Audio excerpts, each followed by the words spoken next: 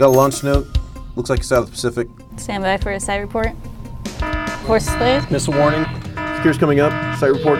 Secure up. Implement site reporting. Implement site reporting. Personnel actions. System status. System status. I got auto reel. No actions. No actions. Force display. No malfunctions. One missile. Copy.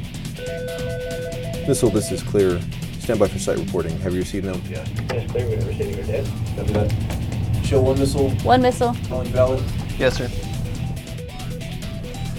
Missile, this is clear. Site report is valid. Number of missiles is 1. Copy that. Actions light pen. Copy that. Voice tel. Voice tail. Copy. Still one missile. Valid. Copy. This is clear. Site report is valid. Number of missiles is 1.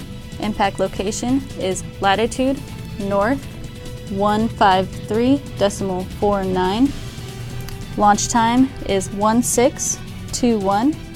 Standby for subsequent LMPIs. Copy C still. Have them on hold. What you just witnessed is actually how an on-duty crew processes through a missile event. Clear Air Force Station is able to detect and track objects in its coverage and tell where that missile has come from and where it's going to impact. What you saw was how the crew interacts from moment to moment in their short time period, which they have to react to pass information down to Cheyenne Mountain and higher headquarters and the President.